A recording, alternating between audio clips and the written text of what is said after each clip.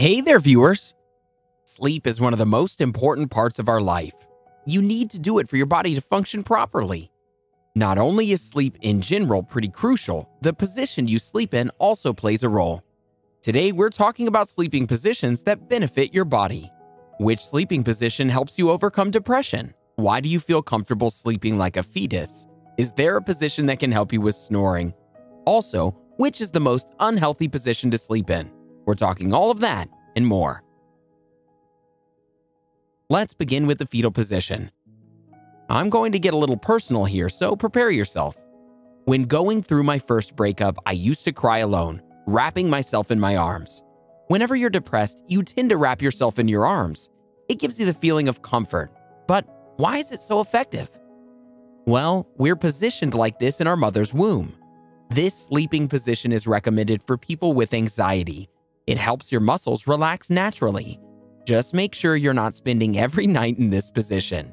You could end up doing damage to your neck and back. There are also ways to make sleeping in this position a little more pleasant. To limit the tension, you need to extend at least one leg and, if possible, place a small pillow between your knees to relieve the pelvis. The head is not always well positioned on the pillow when you're in the fetal position. Beware of a stiff neck when you wake up. To avoid this, choose a quality pillow that's firm enough to support the neck and not so heavy that your neck will hurt during the night. The cervical vertebrae are better aligned and the pain disappears. It's pretty evident that to sleep well in the fetal position, your choice of mattress is essential. A bed that's soft on the surface and firm in the core is key to a better sleep, regardless of the sleeping position. So, if I was to do the fetal position, what side would I sleep on? We all have our favorite side, a side we fall asleep on quicker. But did you know that sleeping on your left side is better for your health? When you sleep on your right side, your body's weight rests on the digestive organs like the stomach, spleen, and pancreas. This position can cause digestive problems like heartburn and acid reflux. But sleeping on the left side will improve your digestion and blood circulation. For right-side sleepers, try switching sides from time to time. Over the next little while, you'll become more accustomed to sleeping on your left side. Even if you're not in the fetal position, sleeping on your side still helps. With proper body alignment, this position can reduce joint and lower back pain, along with the pain associated with long-term conditions, like fibromyalgia. Reducing snoring is another benefit of sleeping on your side. Snoring is a common symptom seen in obstructive sleep apnea. This condition disrupts your breathing, leading to long-term complications like hypertension, arrhythmia, diabetes, heart attack, and stroke. It can even cause brain issues. Getting a good night's rest can prevent cognitive problems. Research shows that your overall brain health may benefit from side sleeping. Finally, your gut health may improve if you switch to side sleeping. When you routinely sleep on your left, your digestive system functions better, easing gastrointestinal issues like heartburn, constipation, and bloating. While sleeping on your side is good for you, your body still prefers variety. As hard as this may sound, you'd benefit from starting out on your side and switching to another position later in the night. Maybe begin your night on your left side and see how you feel from there. It's also important to focus on chin placement by keeping your head on the pillow. Tucking your chin towards your chest will stretch your neck.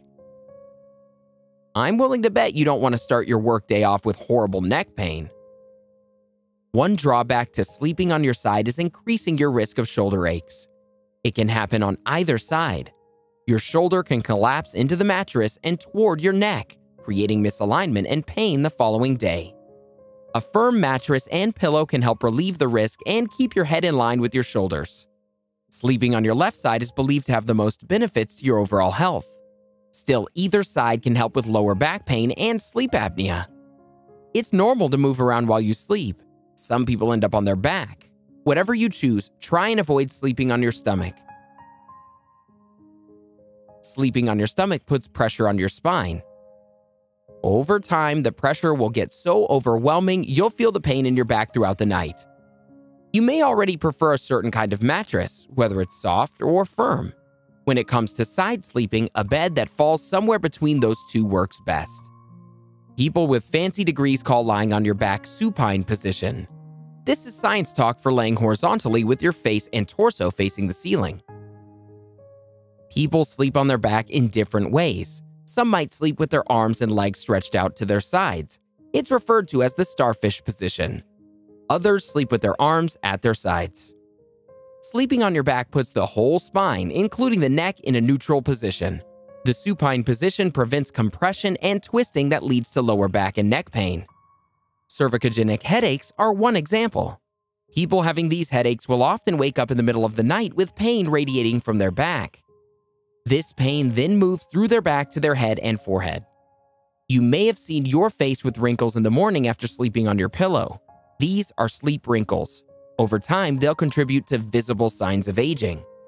This affects people who sleep on their bellies or sides. Sleeping in the supine position can prevent the disfiguring of your face's skin by the pillow. If you find it hard, you can train yourself to sleep in the supine position.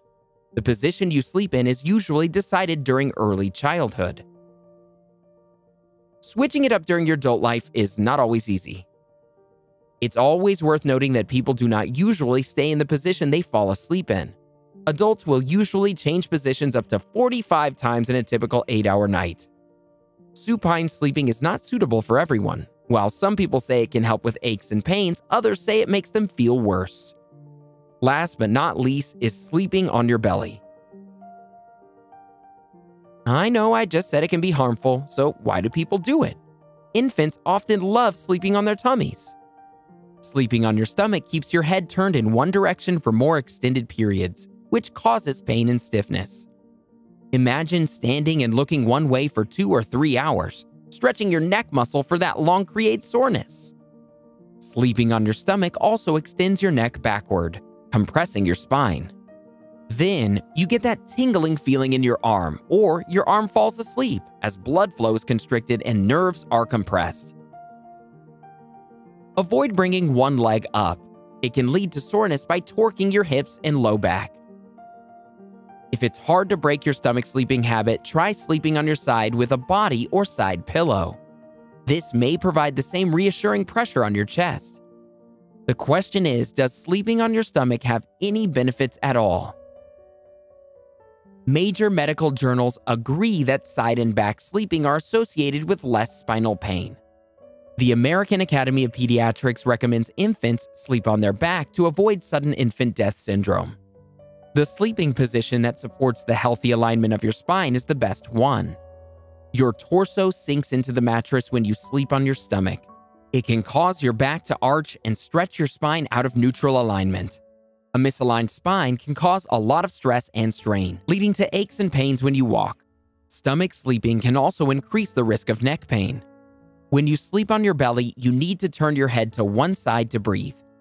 Turning your head requires you to turn your neck, which moves your neck out of line with the rest of your vertebrae.